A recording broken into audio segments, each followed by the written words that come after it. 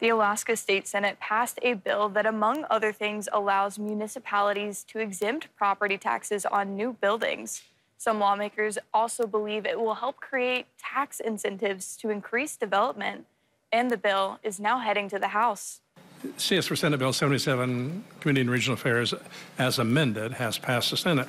SB 77 passed with amendments by a vote of 13-6, with 6 Republicans voting against it. Currently, property tax abatements are capped at the lowest level required to fund public schools, but SB 77 allows municipalities to exempt new buildings from those taxes and would require municipalities to make up the difference elsewhere. The bill also allows cities to levy what are called blight taxes, which are placed on old, abandoned, or unsafe buildings until they are repaired or renovated. State Senator Forrest Dunbar, who proposed SB 77, says the bill will incentivize new construction and reduce the number of blighted buildings. Used to illustrate our need to build a more attractive state for young families and investments.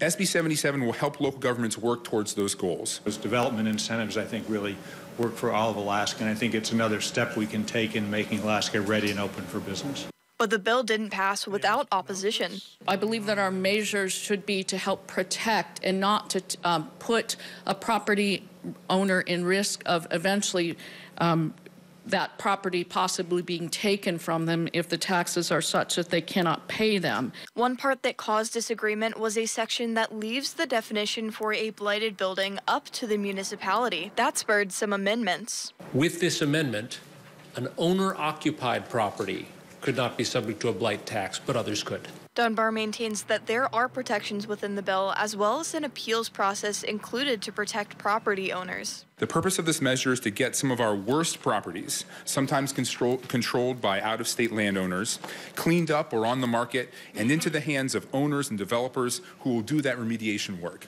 The Alaska House of Representatives Committee on Community and Regional Affairs will discuss the bill in a meeting on Thursday. Lex Overton, Alaska's news source.